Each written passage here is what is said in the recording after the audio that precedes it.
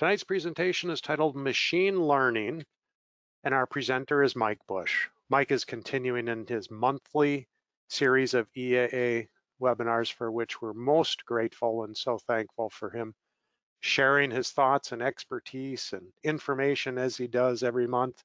Mike's president of Savvy Aviation Incorporated. He's an author for numerous aviation publications, holds a certified flight instructor certificate, A&P mechanic certificate, inspection authorization privileges, 2008, the FAA's Aviation Maintenance Technician of the Year, and a member of EAA. Mike, thank you so much for being with us tonight. I'm going to turn control of the presentation over to you. Okay, good evening, everybody. Let me see if I can grab this. So tonight we're going to be doing a webinar on the subject of machine learning. It's a little bit different than what I usually do, but this is actually a follow-up on a webinar that I did a little over a year ago in July 2020 on predictive maintenance. And I kind of want to bring you up to date on where we are now, because we made quite a bit of interesting progress in this area. In the webinar that I did in July of last year, I talked about the revolution in maintenance in the airline industry that was being caused by predictive analytics. Predictive analytics basically takes sensor data from various systems in the aircraft, and our modern airliners are absolutely riddled with sensors. The data is collected and either sent to the ground via telemetry in real time, or else collected in a quick access recorder, which is pulled from the aircraft when it lands. But nowadays, more and more of it is being sent via telemetry in real time. Boeing is sort of the leader in this area, but a lot of the other companies in the airline industry, Airbus, the engine manufacturers, and so on, are doing this stuff, and the result has been pretty amazing. And the whole idea of predictive maintenance is to use this data to try to predict when failures are about to occur, or when some sort of maintenance operation is being called for. Now, the airline industry has been doing this now for about a decade, and they've gotten very good at it. We're just sort of starting to do this in owner flow and general aviation. And my company, Savvy, does a lot of engine monitor data analysis. We started our Savvy analysis platform in 2013, and are the primary supplier of analysis of engine monitor data for piston-powered general aviation aircraft. We've been doing this since 2013, so I guess it's been about 8 years. And in the course of that time, we have collected in our database flights from about 3.5 million general aviation flights, something like 35,000 data samples in an average flight. So somewhere on the order of magnitude of 10 billion data samples in our database. It's a lot of data, and it's enough to do some pretty interesting things. Some of the things that we've done with this data is to issue report cards to the users of our platform, where we periodically will send them a report that shows how their aircraft stacks up in a whole bunch of different dimensions compared to all of the other aircraft of the same make and model that we follow, or what we call the cohort.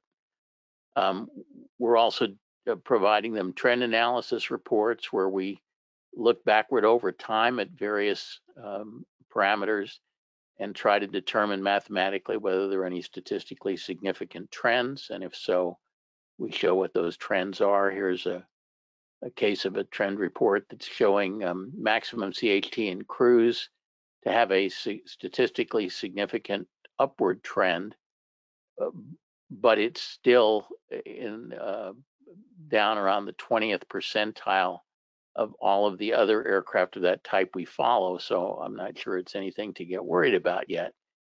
But that's what a trend analysis report looks like.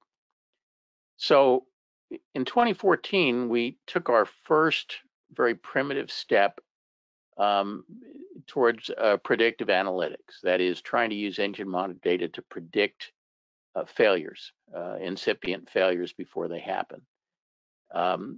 We were focusing on exhaust valve failures because failing exhaust valves, first of all, are the number one reason that people have to get cylinders removed from piston engines. And second of all, it's a significant cause of in-flight engine problems. So we launched this program called FEVA, which is an acronym for Failing Exhaust Valve Analytics. Now, when an exhaust valve fails in flight, the result is usually a partial power loss of engine power. How much power is lost depends, for one thing, on whether you're flying a 4 or a 6-cylinder engine, because if you lose one cylinder in a 6-cylinder engine, you're still going to wind up having about 80% power available, although the engine will probably be running pretty rough. In a 4-cylinder engine, you'll have significantly less than that, and the engine will be running super rough. If it's a turbocharged engine, failure of an exhaust valve can sometimes take out the turbocharger, because the piece of the exhaust valve that fails will go out the exhaust, and it may go through the turbocharger. And if it takes out the turbocharger, it will cause the engine to go normally aspirated, which will be another increased loss of power. And once in a great while, an exhaust valve failure can actually take out the whole engine, can cause a catastrophic engine failure. It doesn't happen very often, but it does happen on occasion. I actually was involved as an expert witness in 2 air crash cases, fatal aircraft cases that were caused by exhaust valve failure. Here's kind of the worst case scenario, where the entire head of the valve detaches from the stem and then bounces around inside the cylinder. And if it gets in the wrong position, it can shatter the piston and cause a catastrophic failure of the entire engine. It doesn't happen very often, but as I said, over the last 12 years or so, I've been involved in 2 fatal accidents that were caused by this. So it's something we have to take pretty seriously. The good news is that valve failure usually occurs pretty gradually. From the point where the valve failure first becomes detectable under the borescope, it typically takes 50 or 100 hours until the valve actually fails outright. So if we're looking at it reasonably frequently with a borescope, we're very likely to catch the problem before it can cause any safety issue. And the study of our data, of the data in our database, indicates that exhaust valve failure is a relatively rare phenomenon, and that at any given point in time, somewhere between 2 and 3% of exhaust valves are in the process of failing. The best tool we have for detecting exhaust valve failure before it happens is borescopes. And there's been a fair amount of material published now on what you look for with the borescope and how you can tell if the exhaust valve is starting to fail or not. The basic rule is that the exhaust valve, the pattern of exhaust deposits on the face of the valve should be symmetrical, should look like a bullseye. And when the pattern starts to get asymmetrical, that's an indication that the valve is in the process of failing. And the more asymmetrical it gets, the closer to outright failure the exhaust valve is. So in a perfect world, we would love to see every cylinder on every piston aircraft engine borescoped at least every 100 hours. But in the real world, that seldom happens. There's still a lot of aircraft mechanics that don't even own a borescope. In fact, we've been encouraging aircraft owners to buy their own. Then there are an awful lot of mechanics who do own a borescope but don't use it regularly. They only use it if they have some other reason to believe that the cylinder has a problem. For example, it comes out with a bad compression reading during a compression test, but they don't use the borescope as a screening tool to look at every cylinder, which is certainly when we manage annual inspections for our clients, we always ask the shop to do borescope of every cylinder and to take photographs so that we can see what they're seeing through the borescope.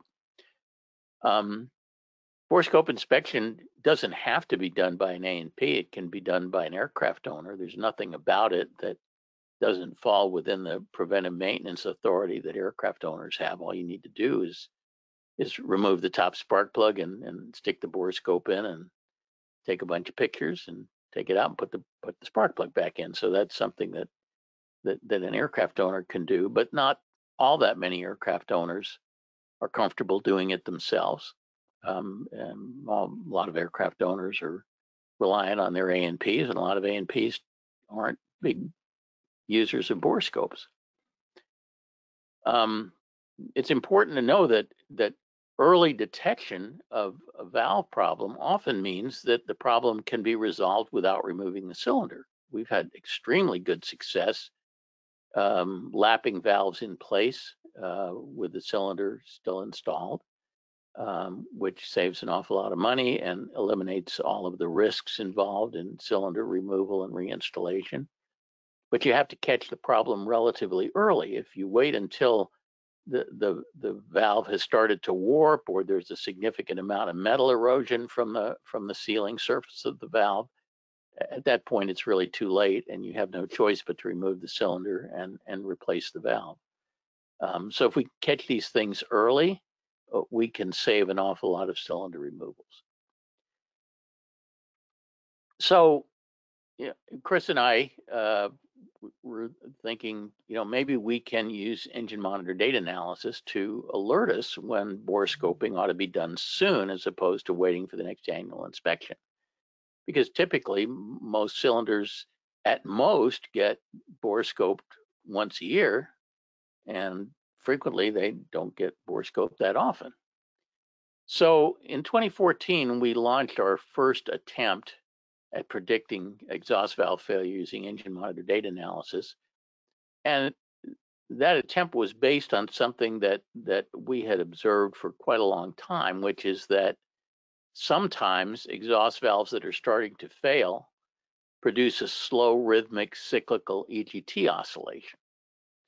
Here's an example of EGT traces for an engine where one of those traces is a 4-cylinder engine and one of the traces has got this funny oscillation on it, and the oscillation correlated with the fact that the exhaust valve was failing. You can see how asymmetrical that valve appeared. It doesn't look anything like a bullseye. It's got a big hot spot down in the about 7:30, 8 o'clock position. And if that valve was allowed to remain in service a whole lot longer, that part of the valve that's down in the 7 or 8 o'clock position would probably break off and shut down the cylinder. And so it seemed like this pattern ought to be one that would be pretty easy to write a computer program to look for. Our human analysts were trained to look for it, but it seemed like if we could create an algorithm to look for it, then we could screen every single flight that was uploaded to our system, and we're talking about millions of flights now, and try to catch the ones that had this pattern. So we created this algorithm to detect the pattern, and this approach is called an expert system approach, because what it does is it tries to create a computer algorithm that mimics what a human analyst would do. Our human analysts were trained to look for this funny EGT oscillation, and so we wrote a program so that the computer would do this, try to do the same thing that our human analysts were looking for. Now, it was only looking at one thing. It was looking at EGT, and it was only looking for one aspect of EGT, and that is a slow rhythmic oscillation. It did catch some valves that were failing, but it did not turn out to be as accurate or sensitive as we hoped by a long shot. So we thought, well, maybe we can do better. The fundamental limitation of an expert system, like the one that we developed for FIVA, is that it, in the limit, can only be as good as the human expert that it mimics. Now, engine monitors generate a huge amount of data from a whole lot of sensors, but humans aren't good at recognizing complex interrelationships in big data. We can look at EGT and see if there's an oscillation, but we can't easily, humans can't easily look at 10 or 15 or 20 different sensor outputs and try to figure out what combinations of signals represent some sort of failure mode. But computers are a lot better at that. And so we thought maybe we could do a better job of predicting exhaust valve failure if we look at more parameters than just EGT, because the engine monitors instrument a lot of stuff. And we thought that a computer ought to be able to recognize these failure patterns better than a human analyst. So it seemed like a good candidate for machine learning. And to explain how machine learning works, let me just diverge from aircraft for just a moment. Supposing you wanted to get a computer to recognize, to be able to look at photographs of human faces and distinguish which ones were males and which ones were females. Now, you and I can look at these photos and it's pretty easy for us to figure out which ones are the males and females. But how would we teach a computer to do that? Well, there are basically two strategies. The first strategy, which is what we call expert systems, is we get a bunch of people together and ask them to try to write down how they figure out whether a face is male or female. And so, one of the experts might say, well, if I see facial hair, I figure it's a male. If I see an elaborate long hairdo, it's probably a female. And you get a bunch of people together and write down all the things they can think of that they use to distinguish between male faces and female faces. And then you try to write a computer program that encodes all of those rules that these human experts have articulated, and then test it out and see how well it does. So that's the expert systems approach. The other approach, which is the machine learning approach, is quite different.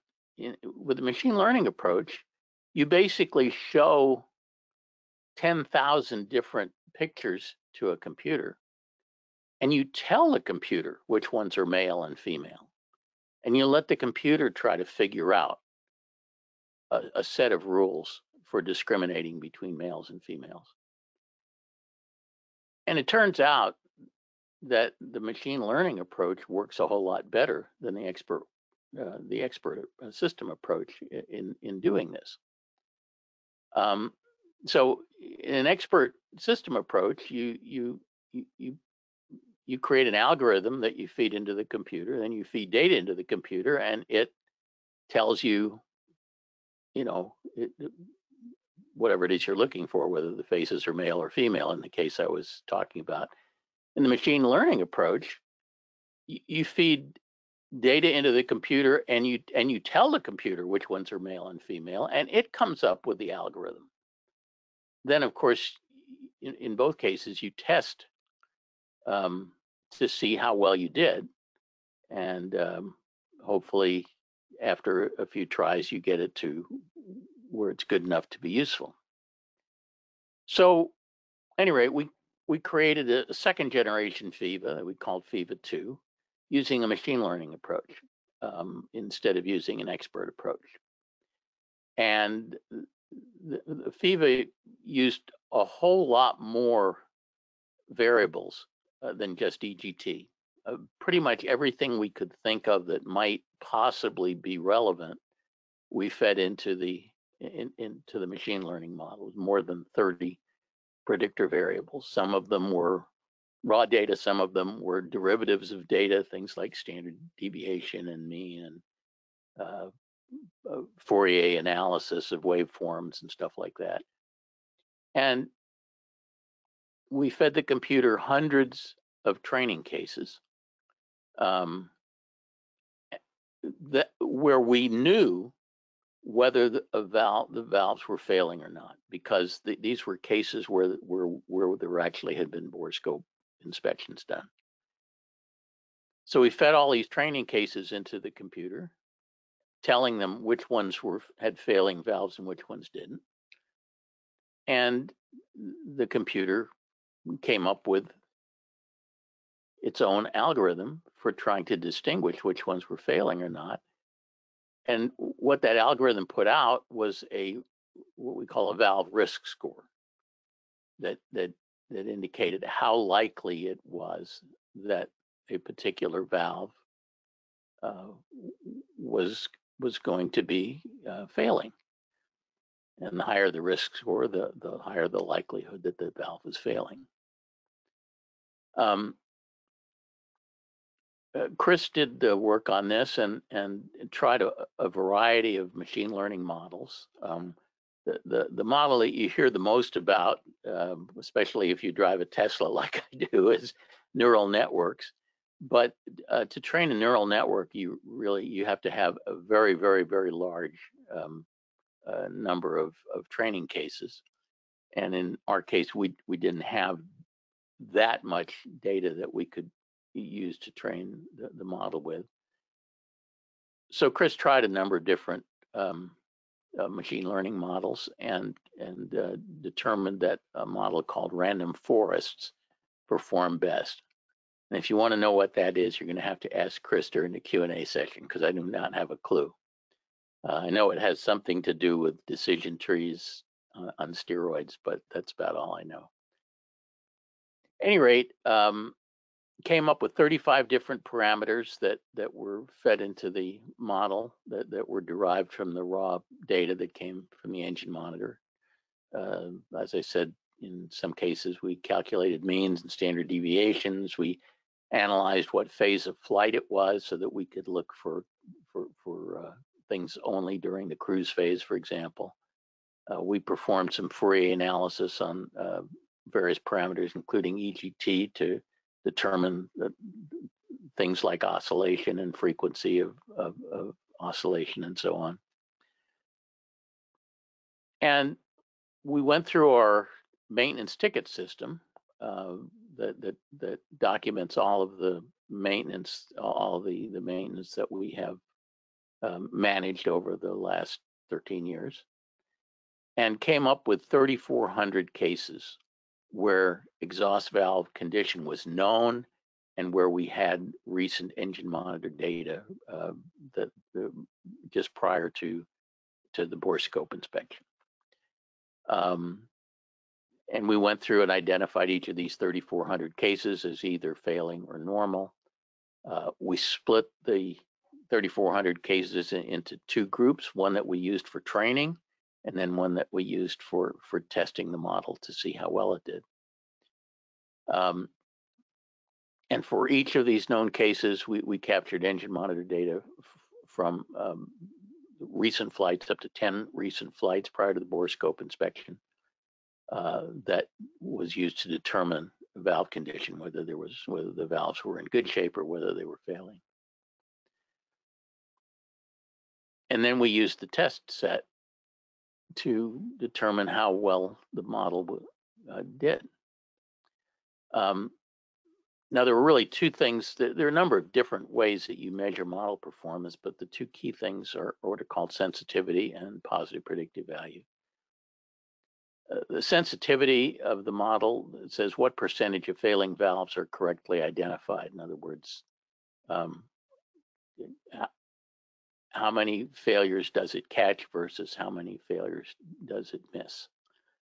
And positive predictive value is what percentage of the valves that the model predicts to be failing are actually failing. So it's a measure of how good it is at avoiding false positives. So let's talk a little bit about how the FEVA 2 performed on the test set and how its predictions compared to what was actually determined by the bore scope, which is the gold standard. And I'll start by telling you that in both sensitivity and positive predictive value, the machine learning approach did considerably better than the original expert approach. So it was definitely a step in the right direction. But how far a step in the right direction was it? Well, here's what we basically came up with when we tested the model. We determined that it correctly catches 50% of actual valve failures, and that 3 out of 4 of the valves that it predicted to be failing were not actually failing. Now, that doesn't sound terribly encouraging, but let me state it in a different way. About 1 in 30 valves were actually in failure as determined by the bore scope. And a valve predicted by the machine learning model to have an above average probability of failure had a 1 in 4 chance of actually being in failure, and a valve predicted by the model to have a below average probability of failure had a 1 in 100 chance of being in failure. So the model actually gives you quite a lot of information about the likelihood of failure. And the question is it good enough to be useful? So we have to think a little bit about, what, how useful prediction of that sensitivity and that positive predictive value is. If we were to use it as a diagnostic test, it would be an abysmal failure, because 3 out of the 4 predictions of failing valve are false positive. So we certainly would not ever suggest that because the model predicts that a valve is at high risk of failure, the cylinder ought to be pulled or something like that. But as a screening test, the model is extremely useful, because what it's doing is it's calling for a bore scope inspection, an early bore scope inspection. In other words, not waiting till the next annual, on valves that have a 1 in 4 chance of failing. So that seems like something that would be very, very useful in finding failing valves before they fail and finding them early, so that maybe the problem can be rectified without cylinder removal. Now, this is a very difficult message to communicate. And I want to just tell you a little bit about our experience in when we started sending these FIVA 2 reports to our clients, because it was very, very interesting. And it got this part is more has to do with human psychology than it does with anything technical. But since we started sending out these FIVA 2 reports to our clients, we've got a lot of complaints about false positives. Um,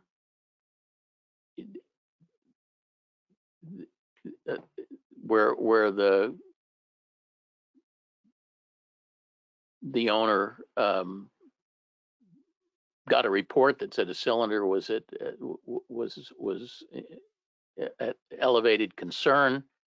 He had his mechanic bore scope it, and the bore scope looked normal. Now, we know that that's going to happen a lot, because there's a 3 out of 4 chance that the bore scope is going to show the valves being normal. And this upset a lot of users. And they said, why did you score me at risk for no good reason? We've gotten no complaints about false negatives, about failing valves that we didn't catch, which to me seems like a much bigger problem. But our clients seem to see it differently. Apparently, they prefer getting good news that isn't true to getting bad news that isn't true, which is kind of interesting. We realized that we had to do a better job of getting across this distinction between screening and diagnosing. That FIVA is not a diagnostic test. Because there is a high FIVA score, that doesn't mean we're condemning your valve. What FIVA is it's a screening test. It's giving you guidance whether or not it's worth taking a look with a borescope. And if you understand that that's what its objective is, then it's very useful information, because it has a pretty good chance of alerting you to an incipient problem earlier than you would know about it otherwise, and maybe early enough to resolve the problem without pulling a cylinder. And when we started sending out these reports, we were sending out reports that looked something like this. For each cylinder, there would be a bar, and the higher the risk score that the model produced, the higher the bar. We would also color code them so that cylinders that were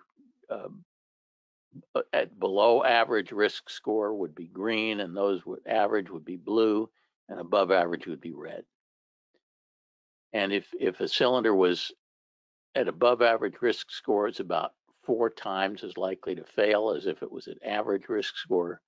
If it was below average, it would be about half as likely to fail as if it was an average risk score.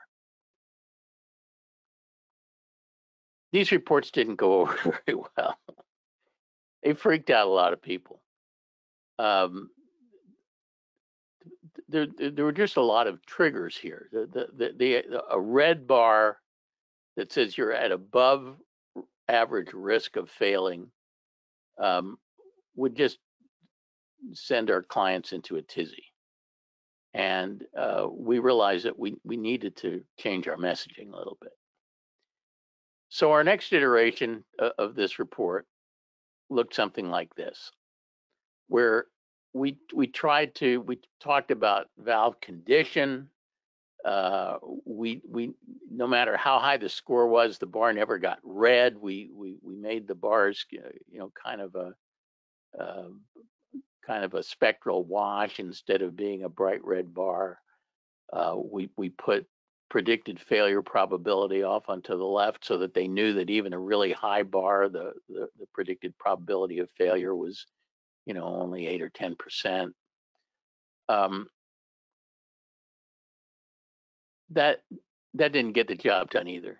There were still enough trigger words and so on these reports that people would sort of panic when they got them. See, another problem we had, which Chris called the flat top problem, was that some of the clients would look at these reports and they would get really upset if all the bars weren't the same height, even though the highest bar was in the average failure rate category. They somehow interpreted the highest bar as being in trouble, even if it didn't get into the area of elevated concern. So recently, we decided that we were going to make another change to how we reported this stuff and get rid of the bars altogether. And so our reports that we recently started sending out look like this. There are no bars. The cylinders are color coded with a level of concern, and the message is very clear that we recommend bore scoping certain cylinders because they are the model predicts them to have elevated concern, and it states right on the report that elevated concern means that there's a 1 in 4 chance that the valve is failing based on our test data.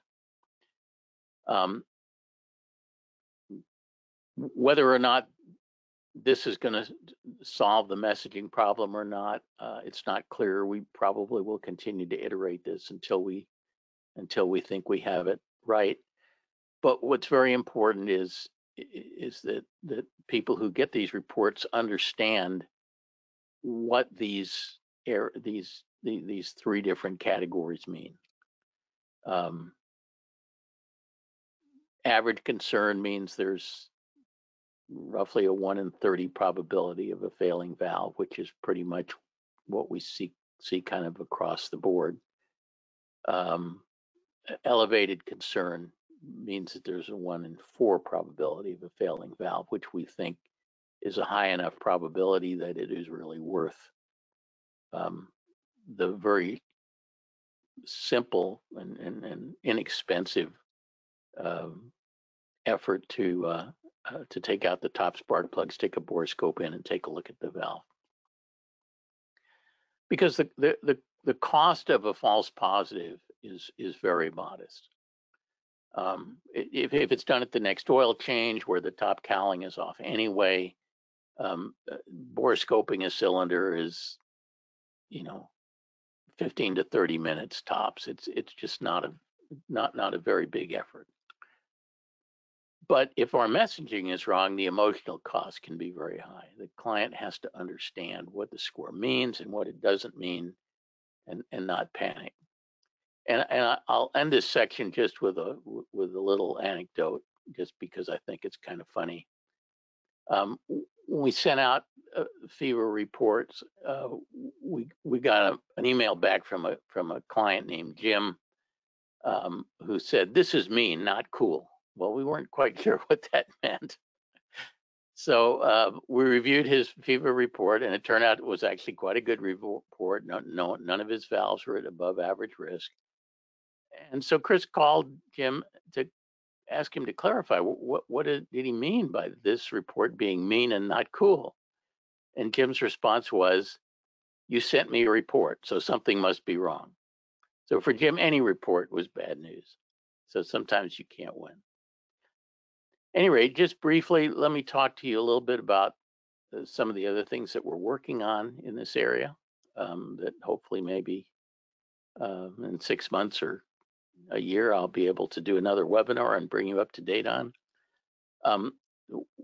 One of the things that we would really like to add to our arsenal is predictive analytics that detect sticking exhaust valves, which is a big problem with Lycoming engines.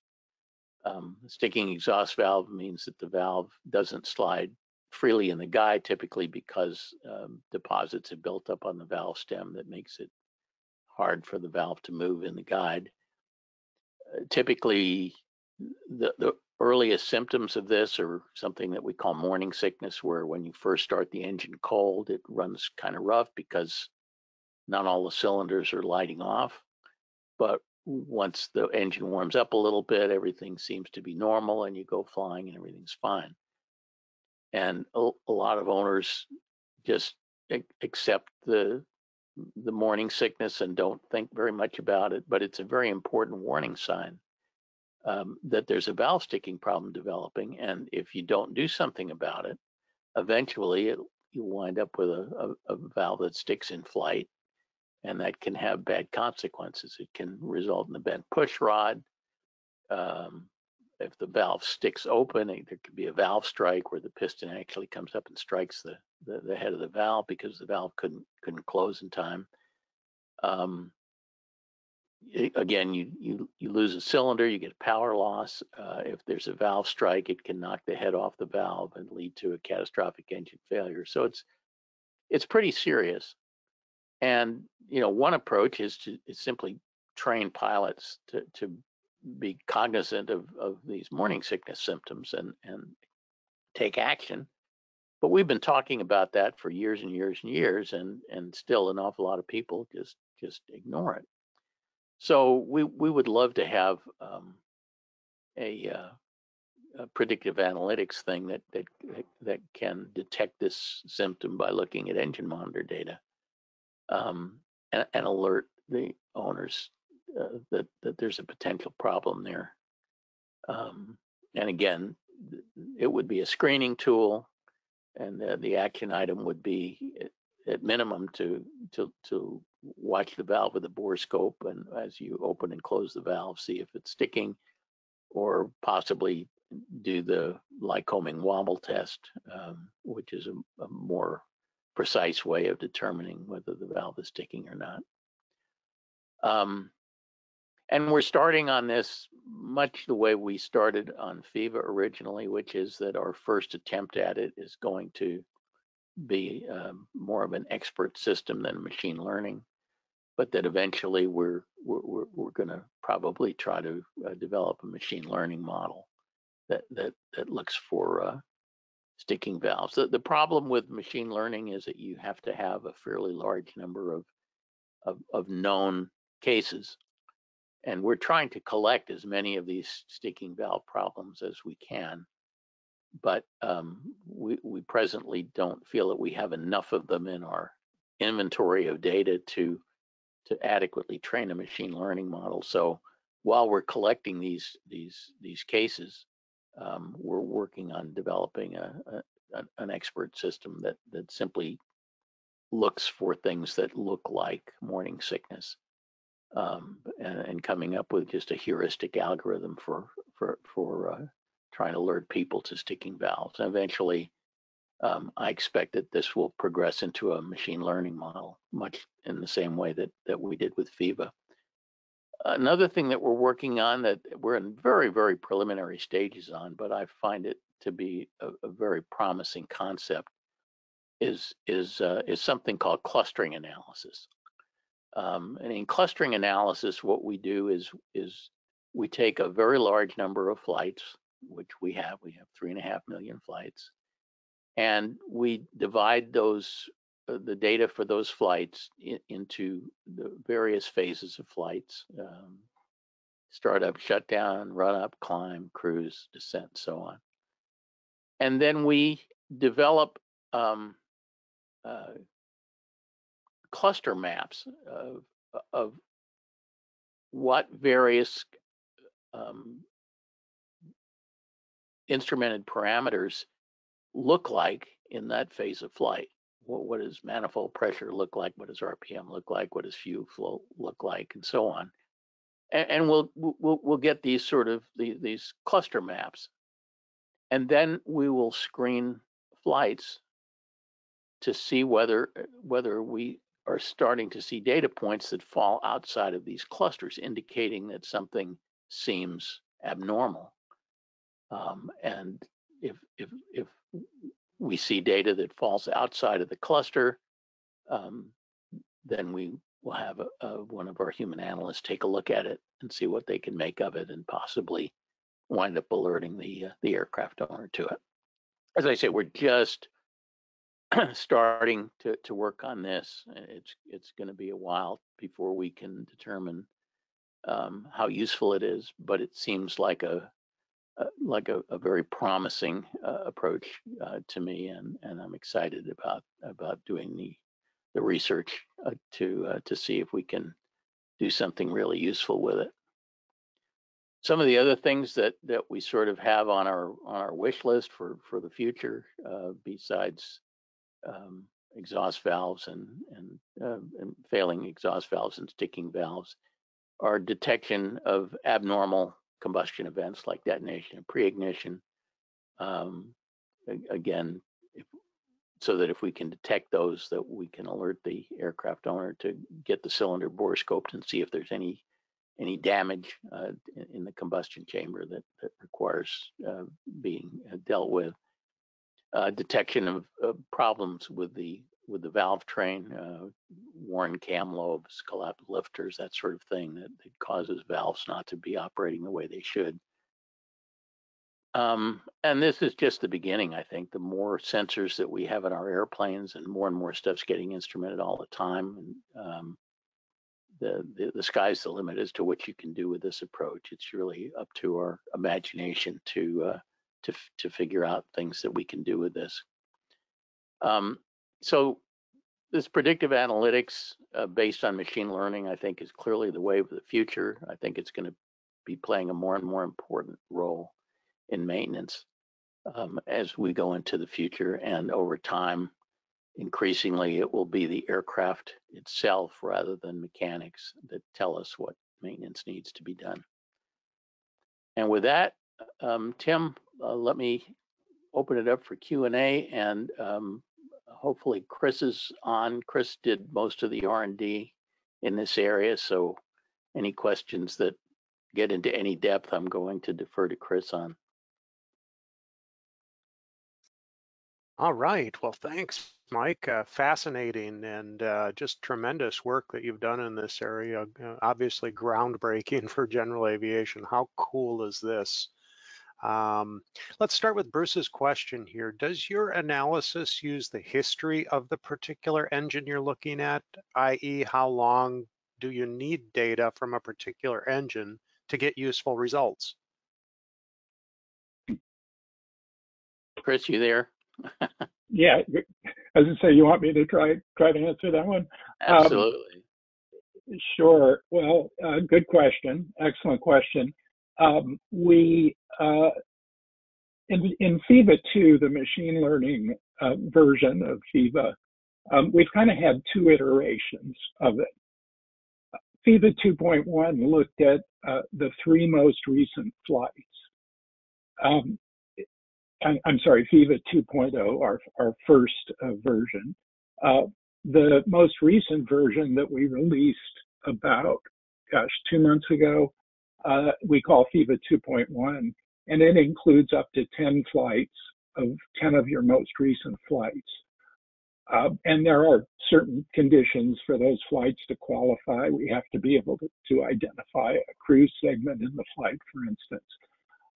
But we feel that that's a pretty good indication of the current situation with the engine.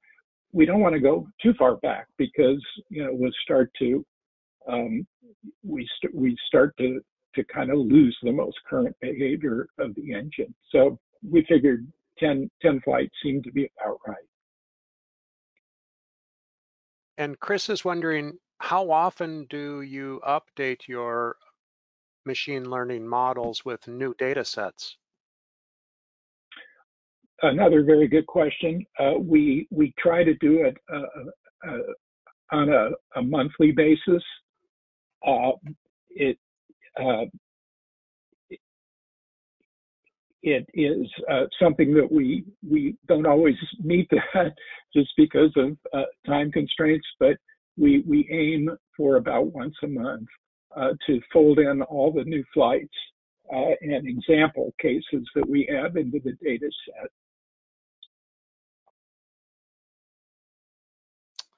And Sarah wonders, as you gain more data, are you seeing improvements to the predictability rate of the model?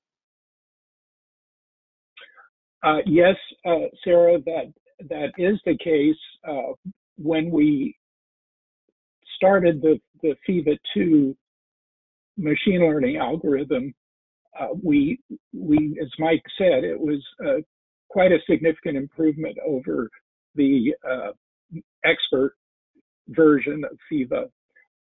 FIVA 2.1, which is the most recent version of FIVA, had about a 20% improvement in both sensitivity and positive predictive value. And I think that might have to do with the fact that our data set was larger for FIVA 2.1. Also that we added about 5 more features. Features are what machine learning people call, what statisticians call independent variables or parameters. So we added about 5 more of those. So that, I think, helped the accuracy of the model. And what about the increased look back, Chris? Doesn't that tend to reduce the false positive rate? Well, I hope so. I think in theory it does. I don't think we've really measured that, so I don't claim that, make that claim. But I think that was the whole idea, was that it would give you a better picture of the engine's behavior, kind of its average recent behavior, rather than three recent flights, and one of those could have been some sort of odd mission that the flight was on that kind of polluted the data. So we feel that the 10 flights gives us kind of a smoother data set. And Benson wonders, does the length of the flights change the way you weigh between the 10 flights you analyze? No, it does not. That's an interesting idea, whether we should do that, or maybe the length of the cruise segment to kind of weight the data based on that. But at present, we're not doing that. We're just making calculations based on averages during the cruise segment of flight, along with other things like the maximum cylinder head temperatures for the flight, that sort of thing. But many of the features are features derived in the cruise phase. Chris, isn't there a minimum length of the cruise segment that you require in order to include it? Yeah, we have a 10-minute minimum, and we won't use a flight unless it's at least 45 minutes long. With a minimum of 10 minutes in steady state cruise. That's correct. Yeah. Larry's wondering about how is the data transferred from the aircraft? Is it a hardline dump or telemetry, something else? And Troper wonders, is there a way to auto-upload the flight data to the website? Boy, there's a great question. Yeah, I'll answer the first half of that and let Mike answer the second half, because this has been kind of the holy grail for Mike. Presently, there's a lot of human involvement. That most data from the aircraft is downloaded from the instrument in the airplane, the engine monitor, using something like an SD card or a USB key, something of that sort, which is then connected to the computer, and our clients go to our site, website on the computer, and actually upload the data from that USB key or SD card into our database. They can do that for free. You don't have to be a paying customer of Savvy to use our platform to archive your data and to view your data, on a chart and that sort of thing. But that's kind of a multi-step process, and it's not one that every owner, relishes doing. So, Mike, you want to talk a little bit about maybe what might be coming in that area?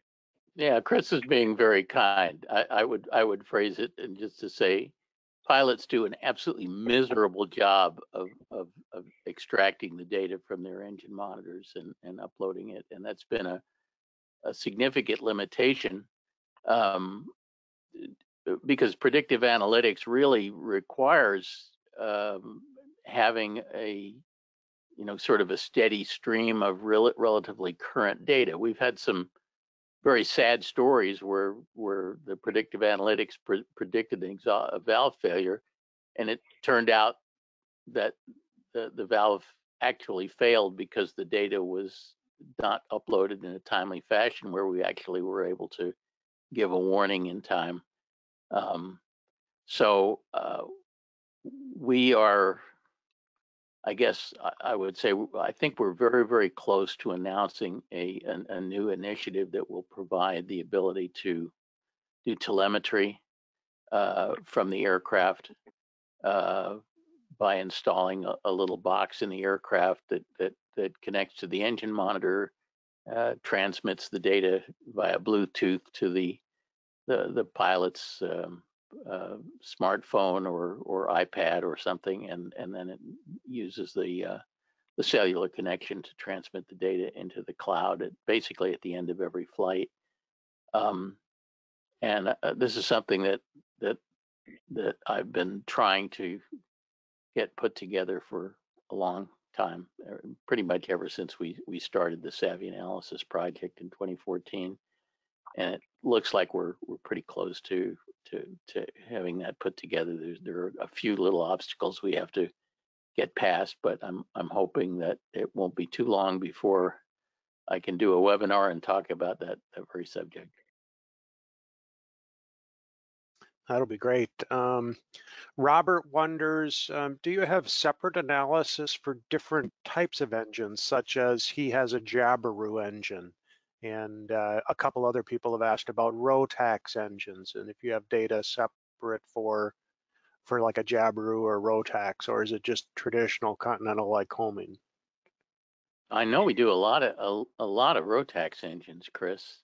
I'm not sure about the Jabiru, but maybe you know. I know Joe would know, but Right. I doubt if we have in our test set any Jabirus, and I'm not sure about Rotaxes. And that's a very good question, though, because they're very different from obviously from the Continental and Lycoming, so that most of us have in our aircraft, and whether the models work differently on those engines is something that we're going to have to try to understand better. okay, I took the question to mean a little different than you did. You were answering the question with respect to FIVA. I took the question just as whether or not we're doing data analysis. Oh, yeah. And we are doing data analysis for a Hmm. lot of different kinds of engines, but I think Chris is probably correct that all of the data in the failing valve test set was probably limited to Lycomings and Continental. And Philip wonders, does your collected data differentiate between certificated and experimental aircraft? If so, is there any notable trends between the two? The answer to that is no. We don't differentiate between home builts or experimentals and certificated aircraft. The engines tend to be pretty much the same in both, except for again the Rotaxes and Jabirus and that sort of thing. But we pretty much treat everybody as an equal in this space. Yeah, and we do have an awful lot of RVs with Lycomings in our test set. We do. Peter wonders, is machine learning prediction always more accurate than a knowledgeable A&P studying the engine monitor data? I laugh at that because there are probably the number of A&Ps who would even have a clue as to what to look for in engine monitor data can probably be counted on the fingers of one hand. The A&Ps typically don't even look at engine monitor data. We actually do have a program that we launched for A&Ps who wanted to make use of the Savvy Analysis platform, and it's called Savvy Analysis Pro Packs. And I can tell you, we didn't have very many takers. The interest in this among A&P mechanics is typically very, very low. It's owners that are interested in this stuff, not mechanics. I wish it wasn't that way, but. Let me just add to what Mike just said. The machine learning model is really dealing with a lot of variables at the same time. And as Mike mentioned in his presentation, it's very hard to visually see some of the patterns that the machine learning model is coming up with. It's very difficult for any human being, even if you're a very experienced analyst, because there's just so many things going on at once. And that's really the beauty of machine learning, is it statistically does that job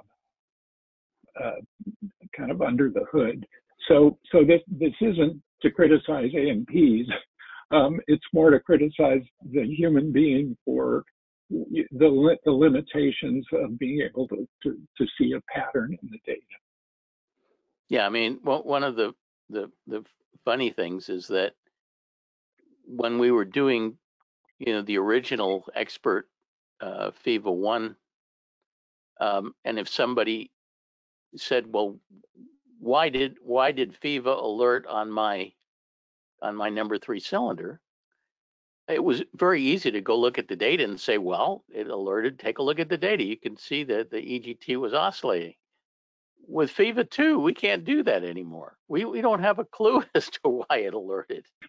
It's so complicated that we can't possibly know why it did what it did. And that's one of the enigmatic things about machine learning. If you train a machine learning algorithm to distinguish male and female faces, it may do an extremely good job, but it's not going to tell you how it did it. And it's just one of the peculiar aspects of machine learning. That's really freaky. Yeah, it really is. Jeff wants to know, is the data being used to feed back to engine companies regarding performance and/or driving their improvements? No. One of my mild disappointments is that none of the engine manufacturers have really shown any interest. It seems to me that engine manufacturers could benefit tremendously by using engine monitor data for their for the engines that they have out on the field to drive, some of their warranty stuff and so on. There was actually one company that did show a significant interest in it, and that was ECI. But unfortunately, ECI went out of business and was acquired out of bankruptcy by Continental before anything could happen with that. And Continental has not shown any interest, nor has Lycoming or anybody. But I do think engine manufacturers are missing an important opportunity by not. First of all, I think that aircraft engines should be delivered from the factory with a good sensor package on them. And second of all, I think that engine manufacturers could benefit tremendously by looking at the engine monitor data generated by their engines out in the field, but they're not doing that. Dave wonders, does my EDM 700 set at the max sample rate, if I remember correctly, 2-second intervals, collect enough data for Viva to provide good predictions of valve failure? Well, there's two issues with different engine monitors. and their relationship to how good a FIVA prediction you can get. The first one is the sample rate, as he mentioned. A 2-second sample rate is good enough for the measuring the features that we use in FIVA 2. Where the sample rate is a problem is in the measuring the cyclicity, that's a word, cyclicity of the exhaust gas temperatures, which we do. You recall that FIVA 1 was looking for this cyclical pattern. FIVA 2 also looks for that pattern as in a couple of the features that go into the model its prediction. But FIVA 2 does it a little differently. It uses something called a Fourier transform to try to understand what frequencies that EGT is oscillating at and how strong those oscillations are. If the sample rate is too slow, like say 6 seconds, it's tougher for that particular part of the model to get the data it needs. Now, the other factor is how many different sensors the engine has, and because a very bare bones engine monitor, which measures, for instance, just EGT and CHT, really we can't use it to find, first of all, the cruise segment. And even if we can find the cruise segment with a little bit more sophisticated monitor, if you don't have access to some of the other measures like fuel flow and such, it's oil temp, oil pressure, that kind of thing. It does affect the effectiveness of the model. So, Chris, is there a minimum sensor set that's required to satisfy the FIVA 2? Well, at present, we're using as the minimum set. Can we find a cruise segment? And to find a cruise segment, not to get too far into the weeds, but we have an algorithm that goes through a couple of different steps to try to find a cruise segment. If the engine monitor records altitude, we can pretty much do it easily. If it doesn't record altitude, it gets more difficult. But we do have some ways, some tricks we use to try to find it by looking for stable patterns in EGT and fuel flow and that kind of thing. So the answer to the question you asked, Mike, is if we can find cruise, we will give a FIVA 2 report. And there are many pieces of this that we're going to want to analyze going forward. And one of them, I think, is going to be the difference in accuracy as a function of how much data the engine monitor captures. It's just something we haven't had time to look at closely yet. So, Martin, Chris, Mike. would it be a correct statement to say that an EDM 700 set at a 2-second rate with the fuel flow option installed would be able to get a FIVA 2 report, but if it didn't have the fuel flow option installed, it would not? Is that correct or not? That's generally correct. So feeding right off of that, Martin's question is there a good entry-level engine monitor that can be installed in a low-cost, older 172 or similar GA airplane that can be used to monitor and transfer engine data? Mike, I'll let you grab this one. Okay, well, we get that question a lot, and there are several decent candidates for entry-level engine monitors that do a good job. The JPI EDM 730 and 830, the Electronics International CGR 30P, and the Insight G2 would all be pretty reasonable choices to put in a 172.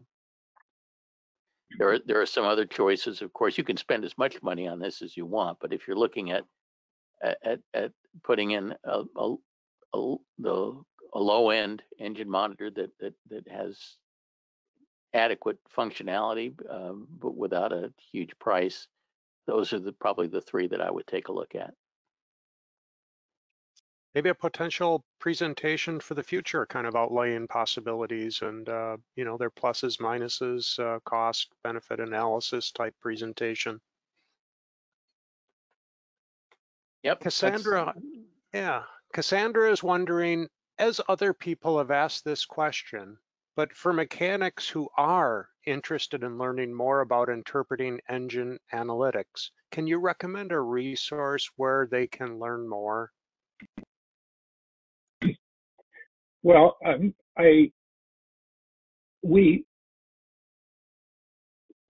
have, as you know, a program that does engine monitor analysis, human analysis of engine monitors, and our director of that part of our business, director of operations for Savvy Analysis, Joe Godfrey, actually does a monthly column in our newsletter that it really goes through analyzing different situations, different engine monitor situations for aircraft. Those, and I'm blanking out on what Joe calls that. Mike, do you remember puzzler. what? Yeah, it's the puzzler. Right. And we have an archive of them. I'm sure there are hundreds of them now. Right, and I mean, I think that's a very effective, I think, well, that coupled with Mike's engine book, because Mike's engine book kind of explains the theory, and then Joe's puzzlers kind of apply that theory to different, fact sets that have come up in our doing the analysis for people. So that's how I'd recommend somebody go about doing that. John wonders, do you have any idea why a failing exhaust valve causes the EGT to fluctuate? Yes. Oh, he probably wants more than that, right? Yeah. Yes, that's why you're here, Mike. The reason is because exhaust valves in almost all of these engines are equipped with something called a rotator cap, which causes the valve to rotate a fraction of a degree every time it opens and closes. And when the engines are running at a normal flight RPM, 2,500 RPM ish, that valve typically rotates something on the order of 1 revolution per minute. So if the valve develops a hot spot where it's starting to leak exhaust gas, that hot spot, and assuming that the valve is rotating properly and the rotator cap hasn't failed, and we have had a problem with rotator cap failures, but assuming that the rotator cap is working, that hot spot in the valve where it's leaking exhaust gas will rotate around the periphery of the valve seat about 1 revolution per minute. And in rotating, it's rotating from a slightly hotter part of the combustion chamber to a slightly colder part of the combustion chamber. And the result is that what the exhaust gas temperature probe sees, which is mounted outside the exhaust port, will fluctuate rhythmically and slightly. Now, and by slightly, we're talking about a fluctuation of maybe 30 degrees Fahrenheit peak to peak on a 1,500 degree EGT. So it's a very, very small percentage fluctuation, but it is it's quite detectable. And there aren't very many things in an aircraft engine that rotate at 1 revolution per minute. So if you see that kind of fluctuation, it pretty much has to be coming from the exhaust valve. Gilbert wonders, does the data I upload from my Cirrus perspective provide enough data for everything you guys do? You betcha.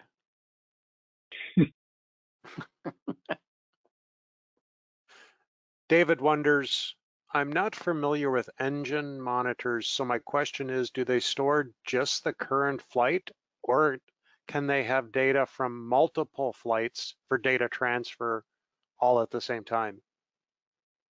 They store data from multiple flights, and depending on what generation of engine monitor you have, um, the amount of memory that they can store the data on can vary quite a bit. The very old JPI EDM 700s, for example, would only have enough room to store, a dozen or 2 dozen flights, depending on what the sample rate was.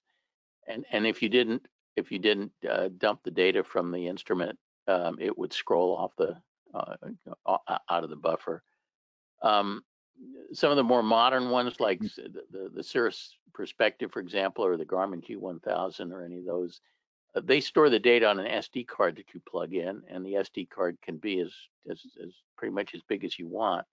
And those things can store hundreds and hundreds of flights. We don't particularly recommend that you wait until hundreds of flights have been stored before you extract the data, because we would like to see the data in a more timely fashion than that. But some of the modern engine monitors will have sufficient memory to store a large number of flights, and some of the older ones have memory that only store a dozen or two. Joshua wonders, is the future of FIVA going to be installed in an engine monitor and give me a check engine light on the panel? Well, that's an interesting question, because we've talked about that. The likelihood is that is not going to happen anytime in the near future, because in order for it to be installed in a certified airplane, it would have to, the software would all have to be FAA certified. That's a very high bar, and it also makes it very difficult to evolve the software, because every time you make the smallest change, it has to get recertified by the FAA before it can be deployed. So I wouldn't hold my breath. I think the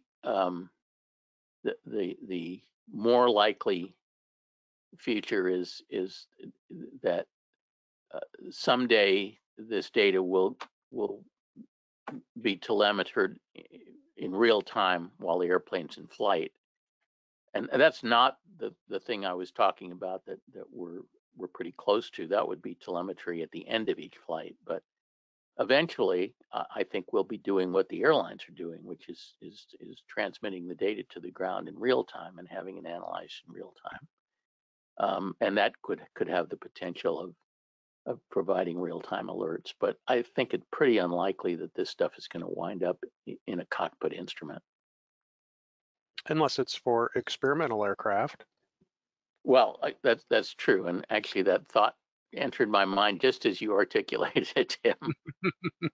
Great minds. Big market there, only growing too, Mike. Yeah, for sure. Larry wonders, can machine learning learn from machine learning? That is, are sensor failures detected with data gathering and analysis? That's one of the things that I believe that our anomaly detection project, which Mike outlined briefly in his presentation, might be able to look for. The clustering.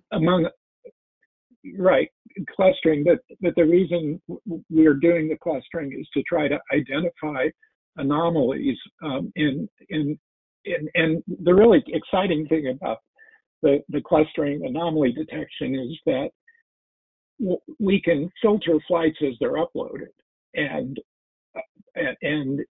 alert an analyst for the flights that have anomalies detected, and then the analyst can look at it. So it's sort of a human-machine interface there, where the anomaly detection screens and the human reviews and then contacts the client if they see something.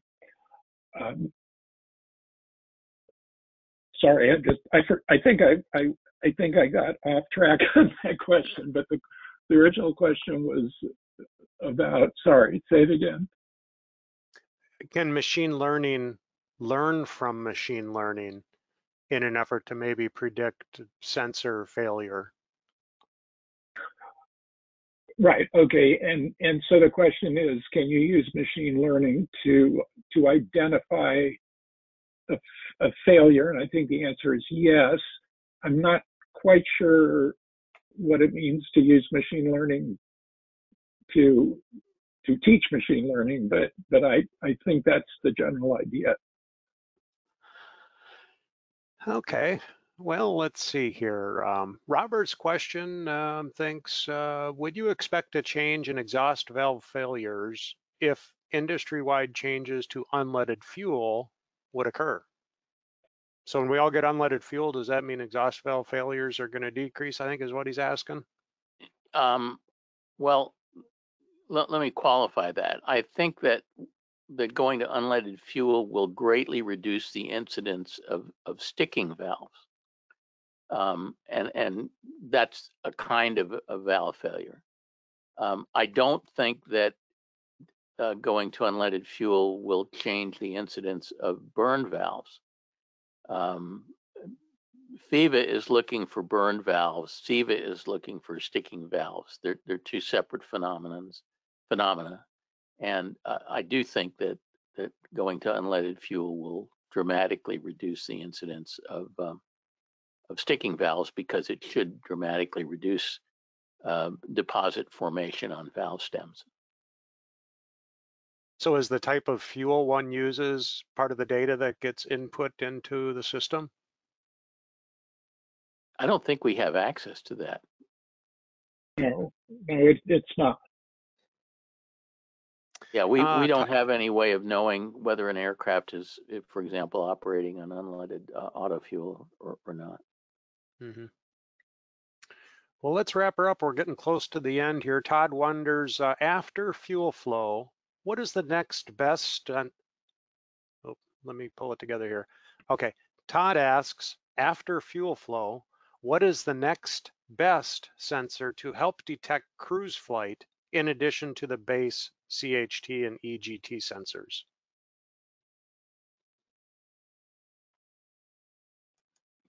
Chris, I don't know if you want to take that. Obviously, air data would be very, very helpful, but not every engine Right. monitor has air data inputs. Air data meaning things like altitude. Right. Altitude is kind of the gold standard for our identifying cruise. And if the aircraft doesn't have altitude, we actually use outside air temperature if that's available as kind of a surrogate for altitude. And if that's not available, the probably RPM is the next most useful measure for identifying cruise after EGT and fuel flow. All right. Well, let's wrap it up here. It looks like we had about 700 people logged in tonight, roughly. So great presentation. Amazing work that you're doing there at Savvy Aviation, Savvy Analysis. Mike, Chris, thank you so much. Mike, take a moment and share your closing thoughts with everybody. Okay. Would like to invite you to put yourself on our email list to receive our monthly newsletter and our weekly maintenance stories. The newsletter includes the Joe's Puzzler that Chris was talking about. The maintenance stories, every week we pick a particularly interesting thing that happened to one of our clients and we write it up, and typically there are lessons learned in each one. That's how we pick the stories. So if you're interested in that, there are a couple of ways you can get on the list. You can text the word SAVVY, S-A-V-V-Y, to 33777 on your phone, and that will activate a text bot which will ask you for your email address, and that will put you on the list. Or you can go to the savvyaviation.com website, and there's a button up at the top of the screen to add yourself to the mailing list. Or if you stick around, hopefully to take Tim's post-webinar survey, there'll be a checkbox on the survey that you can check in and get added to the list. But any of those ways, I invite you to put yourself on the list. My 4 books are all available at Amazon, Aircraft Spruce, in the EAA bookstore. And if you have read any of the books, which I hope you have, it would be great if you would go to Amazon and post a review.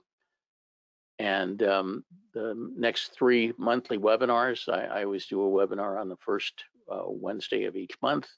And the next 3 are listed here. October webinar, I'll be talking about an incident that happened to me not very long ago, where my Cessna 310 blew a tire on landing and wound up shutting down a very busy airport in Southern California for a little over an hour. A bunch of lessons learned from that I will talk to you about in case something like that ever happens to you. This is the first time I've had a blowout in 55 years or so of flying, but it was a pretty interesting experience. November webinar entitled Hot Jugs, we'll be talking about problems with CHTs that are too high and what we can do to rectify them, and how we can diagnose what the cause of them is so that we can rectify them. And the December webinar will talk about propeller overhauls, how often we should do them, should we pay any attention to propeller manufacturer TBOs or not, and if not, how do we decide when to overhaul a propeller, and so on. Propellers are an interesting subject because propellers are one of the 2 things that A&Ps are not allowed to work on. Propellers and instruments are those 2 things.